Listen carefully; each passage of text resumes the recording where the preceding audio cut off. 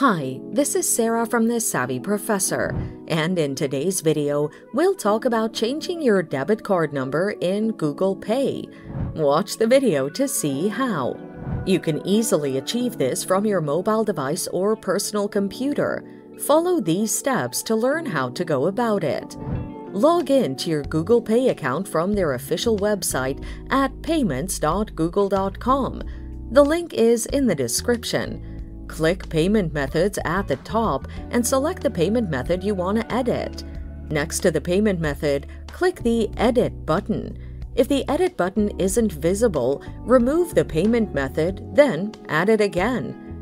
Next to the card you want to change the number, click Fix. Then update the card information, including dates and security code. If you're using the Google Play app, open the app and tap on the appropriate card you want to change the number.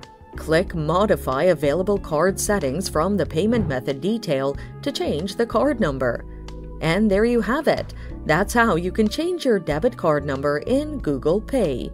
Thanks for watching. Till next time.